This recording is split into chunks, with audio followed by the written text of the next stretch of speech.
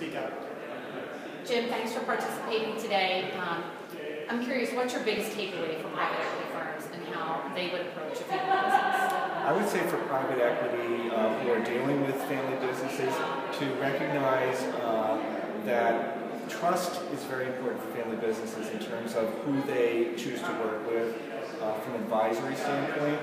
And I think that and hope that the private equity would be able to kind of view their interactions with family business owners more from a advisory, trusted advisor, kind of long term. And that would involve, respecting the family business,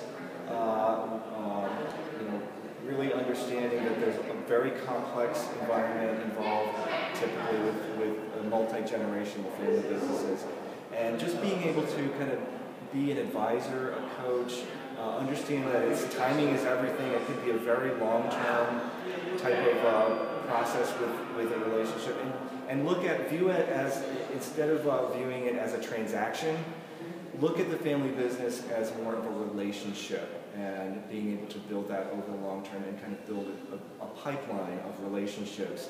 And I think over time, when the timing is right, those will pay off. Thank you. Thanks.